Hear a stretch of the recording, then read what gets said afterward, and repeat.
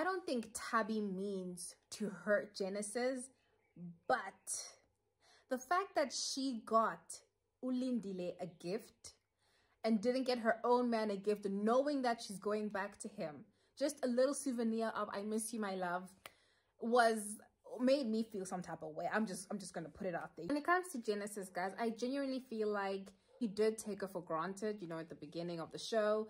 But when he realized I could really lose this girl, it kicked in, and then he started pulling out all the stops and just showing Thabi that he appreciates her, instead of like underappreciating her. And I just feel like those two are, you know, the whole Sizakele and Lindile thing where she returns the gift back to Thabi because she thinks Thabi's trying to make a move on her man. In Siz's defense, she did not know that Lindile gave Thabi a gift.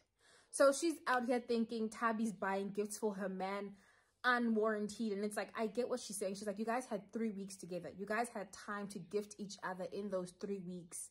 So for her to come over and bring a gift, weird. It's weird behavior.